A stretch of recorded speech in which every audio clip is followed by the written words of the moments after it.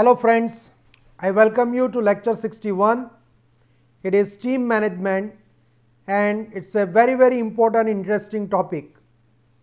So we are in the final phase of our Six Sigma course and we are just discussing some of the important implementation issues and challenges.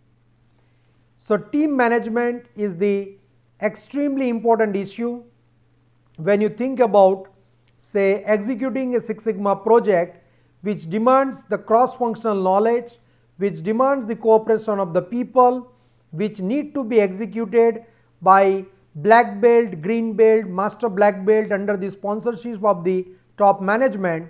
You need to appreciate that what could be the issues and some of the positive and negative side when you are trying to lead a team or you are trying to execute a project in a team. So let us begin with a very beautiful and inspiring thought. A key to achieve success is to assemble a strong and stable management team by, say, Vivek Wadhwa. So it's a very good statement and says that a key to achieve success is to assemble a strong and stable. Two requirements. One is strong, another is stable. You may have a strong team in terms of the skills, but you may not have a stable team which can really execute the project and take the project to the final end. Think about a cricket team. We may have the excellent players in a team of 11. They may have world records on their name, but if they don't work as a team, then we will lose the match. So here you need to have a strong and stable team which cooperates with each other and pushes the goal till the goal is achieved. So we have talked about various acts in detail in the previous lecture. That was about DFX. Now I want to talk about some of the important issues in team management, that is types of team roles, team member selection, team, say, motivation, team development stages, team communication and dynamics. So let us try to appreciate this content, and when you act as a manager, as a leader of the team, you must see that these dimensions are well satisfied. So let us understand what is a team. Should I call anything as a team? Suppose say I am walking around a city with 2-4 people, my friends, should I call it as a team? So team basically is a group of 2 or more people who are associated in some action, and this action or joint action is for a particular purpose. So you can have multi-skilled people, you can have bowler, you can have batsman, you can have fielder, but ultimate goal is to win the match. So you have a group of people, multiple skilled people, integrated, and this integration is trying to achieve a particular goal or purpose, and then when this is achieved, I will say it is a team. So there is a strong desire and need of team in all the facets of the project. Whether it is sports, whether it is industry, whether it is missile project or anything, you need to have a strong need for the team. So you have typically 2 ways to make improvement: improve performance given the current system or improve the system itself. So either you can improve the current performance of the system, it may last for some time, or you altogether improve the system itself. So improving performance in the existing system may be accomplished by individuals. For example, an operator might make certain adjustment to the machines. Studies indicate that only 5% to 15% of the improvements are such, but remaining 85% to 95% cases require to change the system itself, and the required group and team action. I will just give you the example. You are going to a bank, typically for service industry people. Now you will find that there are suppose 15 counters, and invariably when you go to counter number 3 where you want to deposit a check, this counter is very fast. Suppose you are going to counter number 7 to get your demand draft, this counter is little bit slow. You are going to another counter to get your application approved, maybe counter 1, this counter is extremely slow.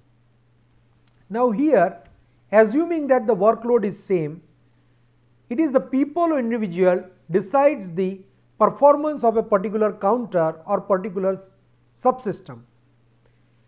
So if you are targeting only a particular subsystem, then it may be quite an individualistic approach, but if you target the overall culture, attitude of the people in the bank, then it's a systemic approach, and here you would find that all the counters more or less, when you will go, they would be delivering this service within a particular target period.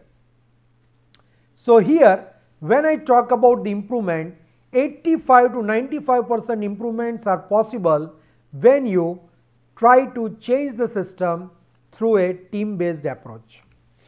Now characteristic of a team: teams exist to fulfill some specific purpose. Members are willing to sacrifice for the common good. So here you cannot achieve anything.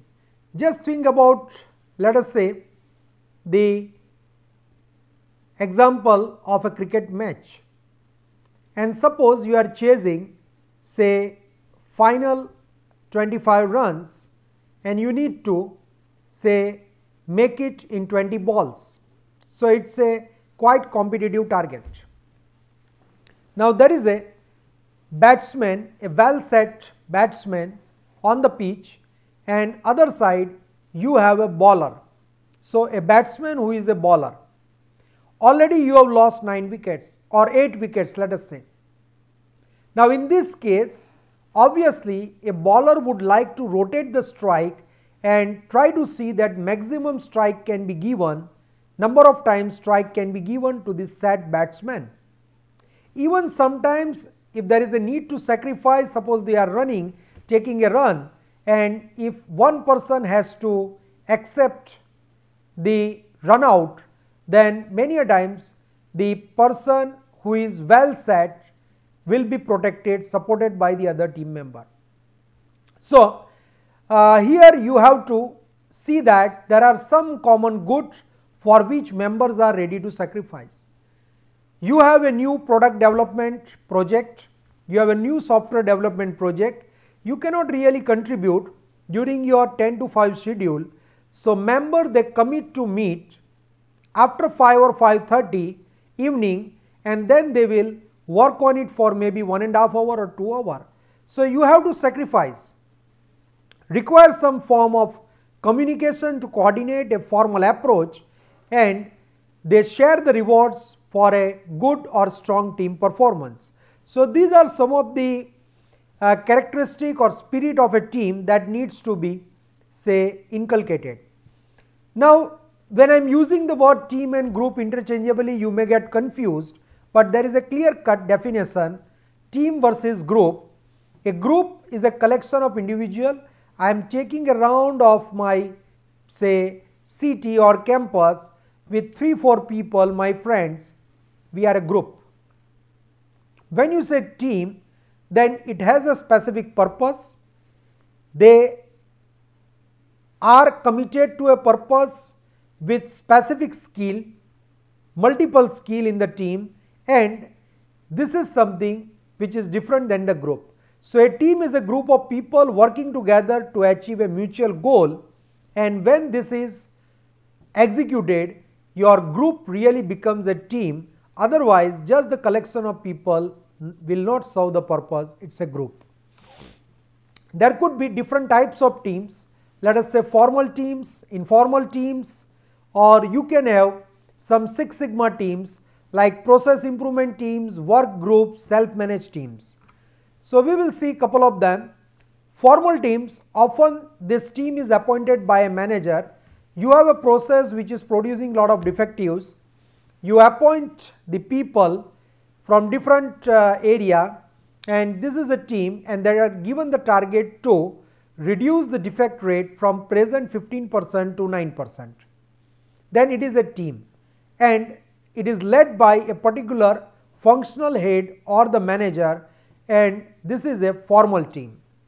So they may have a charter that includes a listing of the team member, their signature, their commitment, responsibility, and statement of support from the management. This is very important because you may start a project and you need resources to execute the project. In between, management will withdraw the support. So it is always better to take the formal approval of the budget and the top management for a selected project, and this is called formal team. You may have an informal team, so groups made up of 2 or more individuals who are associated with one another in ways not prescribed by the formal organization. So this team can arise when a group of people realize they have a common goal, common problem to address, and some informal team may arise from the social networks. So let us say couple of operators, they come together and they say that the output of station 1 is creating the problem for input used by station 2, and same way there are some issues. Now where the problem lies, they are not able to figure out. They may form an informal team to see that how the problem can be rectified, and collectively they agree on a solution. Here the word I have used, social network. So nowadays we all are connected through various platforms like Facebook and WhatsApp, and maybe the simple way is email and likewise. So you have your social network, and here also this is the web based network, and you can come together and try to solve or find the solution to some of the problem.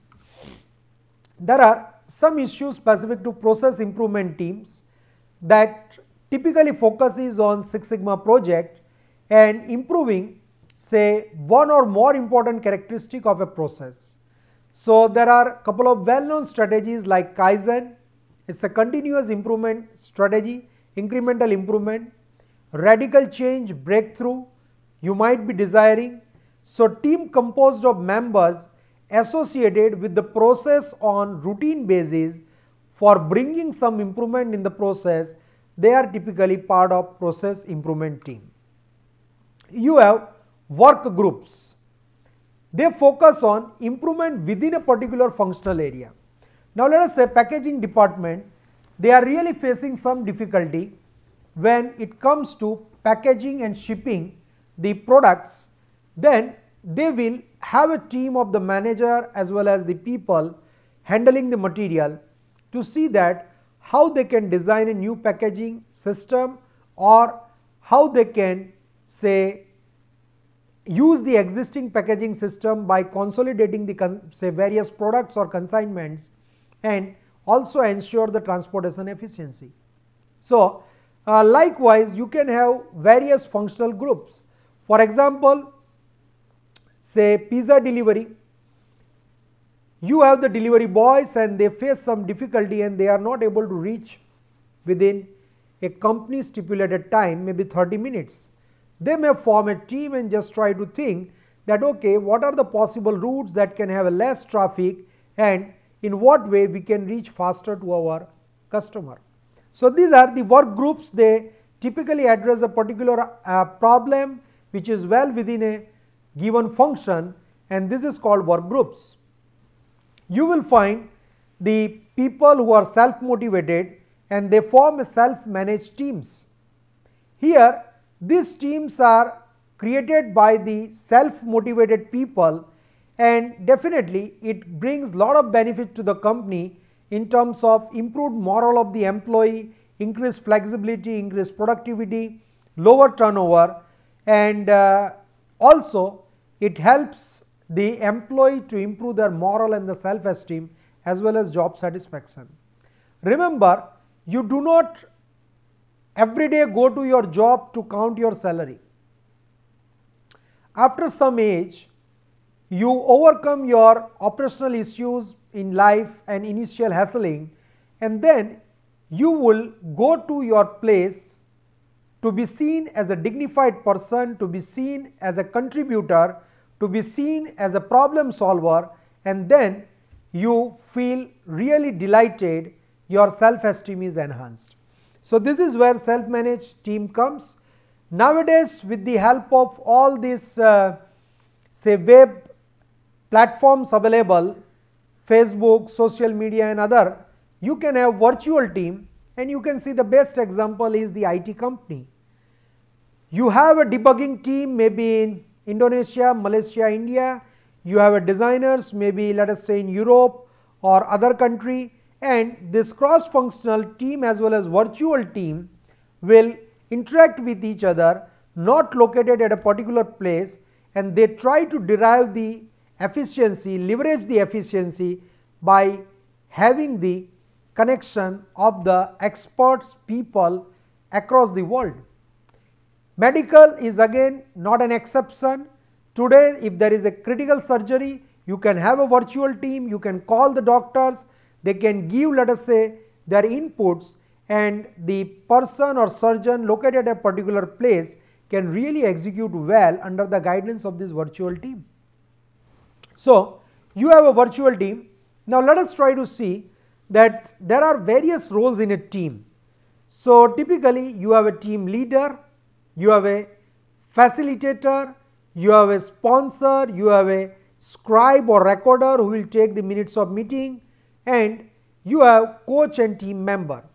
So, if we just see quickly the various roles, as it is quite self-explanatory from the name, that team leader, it sets the purpose, convinces the people, collects the people of multi-skill and try to set the drive for executing a project.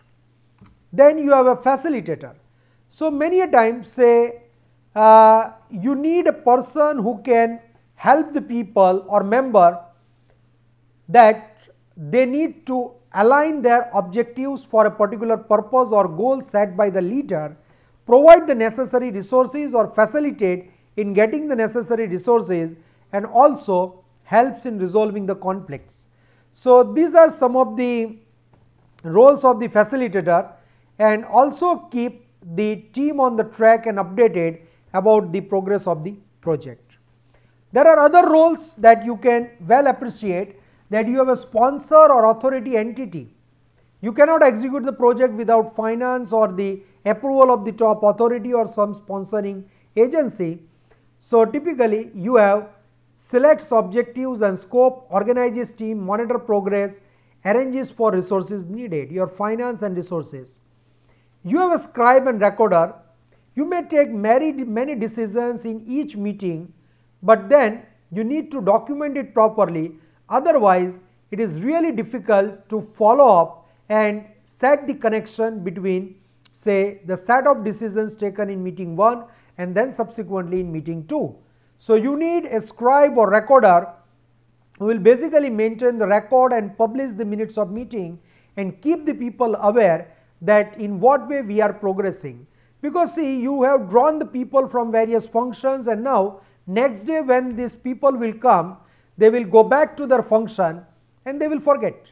So, it is necessary to keep them updated, and you need a say scribe or recorder. You have a coach. He will work with the team leader and facilitator, move the team towards objectives and try to see that if there are any issues specific to training or any hurdles, then using his experience he will try to help the team to overcome it. And finally, you have the team members, the most important component who will execute the project, and they are the individuals with different skills working for a common purpose or goal in a well established interconnected framework, and this is something is the role of team member. So, you have to select the members based on certain criteria. that skills, qualifications, technical knowledge, representative of various project stakeholders, a cross-functional team, members with access to say outside technical resources as needed, and must have the basic team working training. When you launch the team, there are certain prerequisites. Many a times we have seen that projects, they fail right at the beginning because they were not launched appropriately. So what does it mean? It means that you need to at least ensure a couple of things when you float the project, when you launch the team for a particular task. Number one, set clear purposes and goals that are directly related to the project charter. Let every person involved in the team to understand what is to be achieved and what they are expected to chase.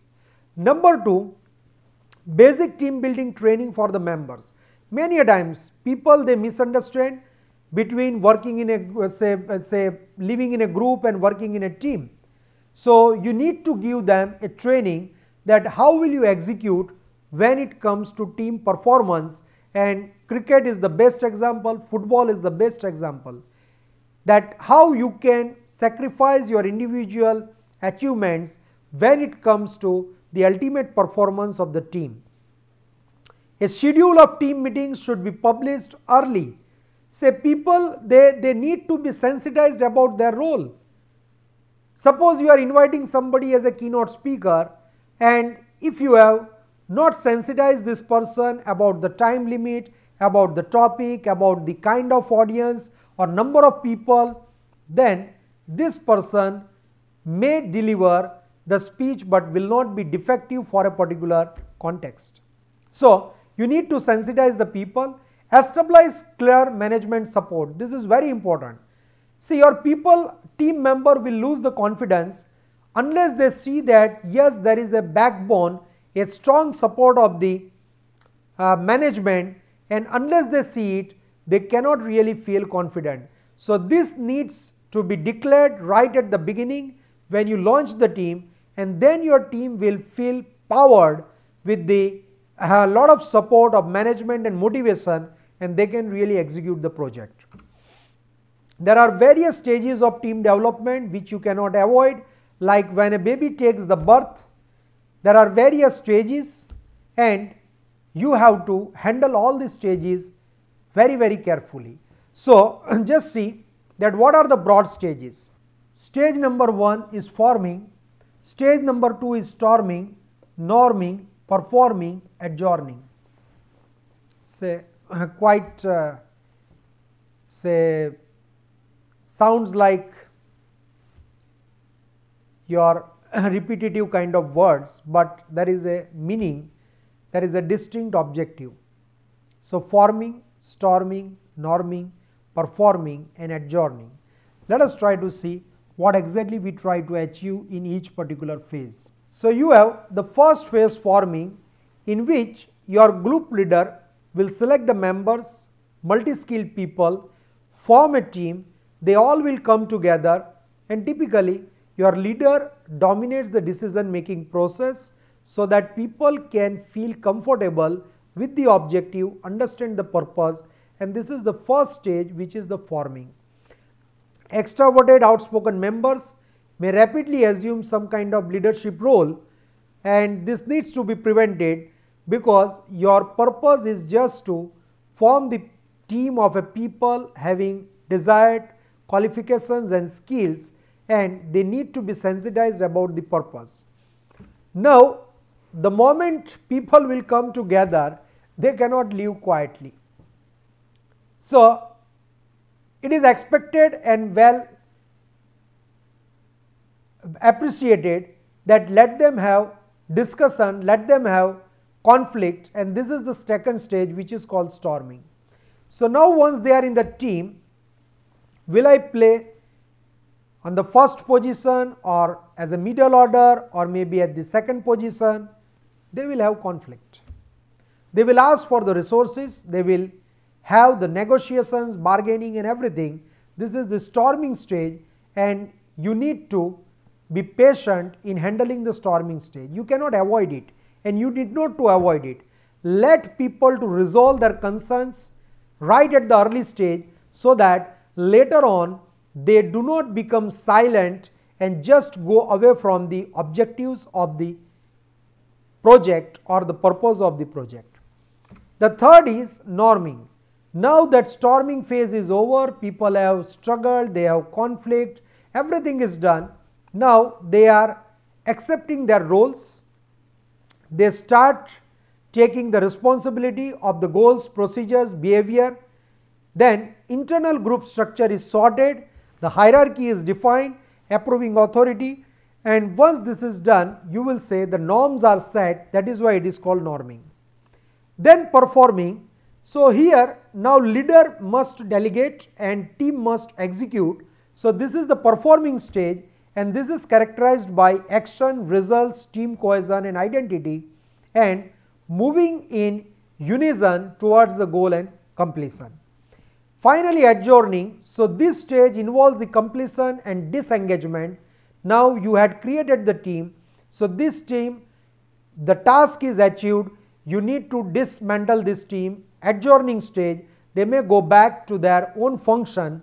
An ideal way to close it to set aside time to debrief, acknowledge and celebrate that what we have accomplished and achieved. Let us accept our shortcomings and let us also appreciate the contributions of the people, and this is something, the final phase, which is very important. You should not curtail your project just like that, because remember, you will need these people again, and even if you don't need them, let people to go back to their function with enhanced self-esteem and moral, that they have really accomplished something. So it is adjourning. So typically this is the summary of the stages, that when you say the forming, uncertainty, formal interaction, coming together, this is the phase of storming, conflict, disagreement, setting the norm, structure and procedure, norming, performing, pride, cohesion, action, assessment, decision and separation, that is the adjourning. So I hope you must have appreciated. The most important thing in executing the team is team communication. If you ask me, based on my experience, I would say that 70 to 80% of the problem we encounter in executing a project is mainly because of the communication. And if you can really streamline the communication, then your majority of the problems can be resolved or sorted out right at the beginning. So lack of adequate communication is one of the frequently noted cause of the team failure, and we must put effort to improve upon communication. There are need of communication at different stages. You cannot have same level of rigor and requirement at all the stages. For example, say if you say first stage while initiating the team, then declaring the clear goals and objectives to the team, roles of the members, teams, initiation should be in the form of a written document, team norms are often established, and this is the requirement of the communication at the first stage. Then you have the during the life of the team, you need to make the announcements of the team meetings, you need to keep them updated, and then following project completion, final report and follow-up memos regarding the disposition of team proposals should be provided to each team member. There are some obstacles when you work in a team, so let us see some obstacles and solutions. Number one obstacle when you talk about a team is a person or group dominates the discussion. They will try to use their seniority, or they will try to say that I have 30 years of experience and these and that, or they are outspoken, they have extraordinary command over their language and personality. So they they need to be counseled, facilitator need to intervene and try to see that everyone gets a scope on window to express their views so that they feel part of the team. Second is a person or group is reluctant to participate. Many a times they have certain reservations, some politics, some biases, some interpersonal issues, then they will come but they will remain silent, and this is not helpful. So let us try to resolve such issues and see that they participate with enthusiasm and equally when they execute as a team. Tendency exists to accept opinion without data. If this is the case, what is the need of Six Sigma? Six Sigma is a fact-based, data-based management which is a set of tools and techniques and ensures the quality at all the stages based on the facts and data. So such kind of tendencies should be minimized by publishing the report, sensitizing the people about the data and the results. The next one is emphasis on consensus. Consensus without fair hearing of views. Many people, they will say, it's okay, I have listened to everyone and now we have huge experience, so we reach to this consensus. So you are, say, marginalizing the importance and involvement of the people, and this will really demoralize them. So try to seek the consensus within the given time limit. You can set the procedure, but this is very important. Members begin to air old disputes, not at all acceptable. They must keep the disputes, seniority, power position before entering into the discussion room, and they must keep it aside. Then floundering, lose sight of goals and objectives. They may start diverting into different directions which is not relevant to the particular purpose, and then it will dilute the spirit of entire team. So this also needs to be restricted. Many points I have put: rushing to meet milestones without thoroughly study or analysis, again not fact-based management. Then issues or say attribution. So you have who should get credit for an accomplishment. Many a times leader, they want to eat the entire credit, but this is not good for the morale of the team. And you will always see that when a team wins, captain will always appreciate and acknowledge the efforts of team member and simply not say that it is because of my captaincy this team has won. So the team disagreed too far from its goals and objectives. They are not ready to accept the goals and objectives. This is again a negative tendency. This needs to be tackled right at the, say, team design interaction stage. There are some counterproductive roles I would like to emphasize. Aggressor, they try to dominate. Recognition seeker, they are not interested in executing the project, but they just want to have recognition, involvement and show business. So this kind of people dilute the spirit of team operation. Confessor, so this expresses personal ideologies. They will say, see, I believe in this, so I think this could be the way. No need to analyze the data or go for the fact-based management. We should keep such kind of ideologies aside when we are typically executing a Six Sigma project. Playboy, it's a very funny name, displays lack of commitment to groups work by cynicism or horseplay. So they just appear once in a while, and we have many MPs, they attend the parliament just once in a while, and they just try to do the show up. So it's a playboy role. Dominator, they try to exercise their authority and demoralize the people. Then blockers, persisting on resolved issues, resist attempts at consensus. So already which is something done, they will again try to go back and try to resist. So the issue which is sorted out is closed unless there is a need to reopen, otherwise you go ahead. Then say you have help seeker, so they will not contribute, they would always like to seek the help and try to always say poor me attitude, I am a very poor guy, I don't know. So that is not acceptable. They must execute with their strength and skills and strengthen the team operation. Special interest pleader, so asserts the interest of a particular group that matches his or her self-interest. So they will always say yes when some people or group they are trying to put their view forward, otherwise they will either go negative or they will remain silent. So there are various team decision making tools in order to handle this kind of negative roles of the team, and we have discussed couple of them previously also. Just to remind them: nominal group technique, So here it reduces the effect of the power and status differences, and typically you have the idea generation step.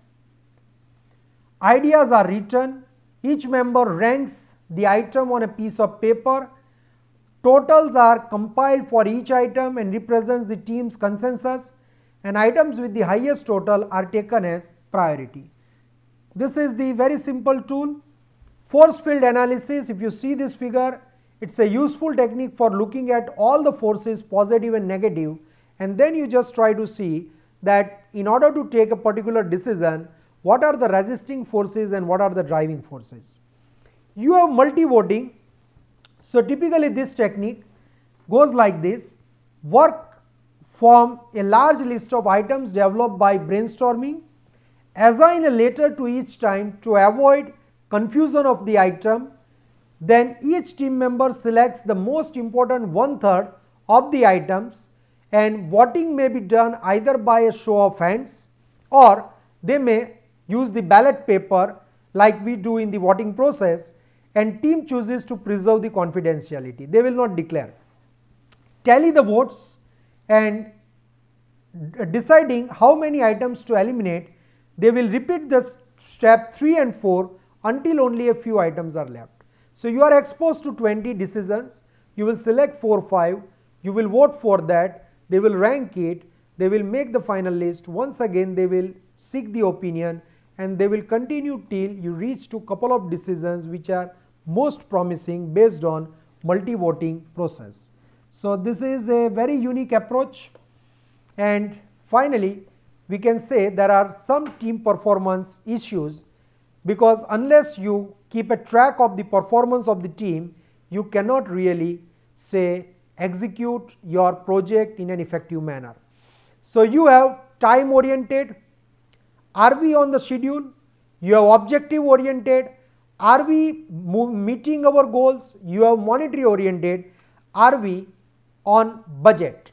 So team motivation is basically governed by recognition, reward, or fostering relationship within the team. That also acts as a team motivation. So when you talk about recognition, maybe you would like to publish the reports, recognize the people with their photograph in the annual report or bulletin, and these are the various ways for giving the public recognition. You may give them the letter of appreciation, and these are the various ways by which people they can see that they are appreciated, acknowledged, and they become visible across the organization. Rewards, many times we think that monetary reward can work best. Fine, it's okay, but you need to ensure that equal reward without considering amount of time, sacrifice or results will backfire, and this will demotivate the people.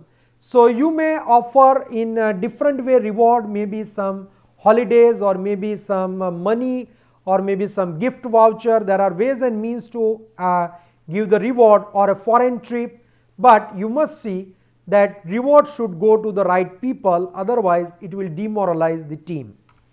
So there are some do's and don'ts, that recognition programs should not create winners and losers. People should not live with the diluted spirit. Recognition should be given for effort, not just for the goal attainment, and recognition should not be used to manipulate the employees and their perception. So likewise, recognition should not be seen as a compensation, it must enhance the moral and motivation of the people. Before we end, just think it. What are the key characteristics of the team? What are the team development stages and what are its role? What are the team dynamics and what are the key team decision making tools? And what are the critical recognition and reward issues in the team management? You can use this couple of references. And true team is more than a collection of individuals. It is for a purpose. It is with the right spirit. So with this, thank you very much for your interest in learning the team management. Such an interesting and fantastic topic. Keep revising, keep implementing, introspecting. Be with me. Enjoy.